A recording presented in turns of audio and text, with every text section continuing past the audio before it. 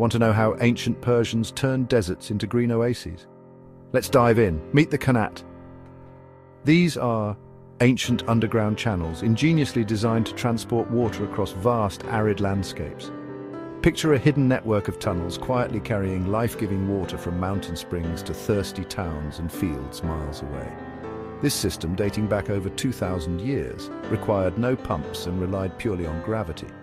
Skilled engineers and laborers carefully dug these tunnels, ensuring a gentle slope that kept the water flowing smoothly. The Qanat system didn't just quench thirst. It transformed dry lands into fertile grounds, enabling agriculture and thriving communities in places you'd least expect. This ancient Persian innovation influenced water management techniques around the world.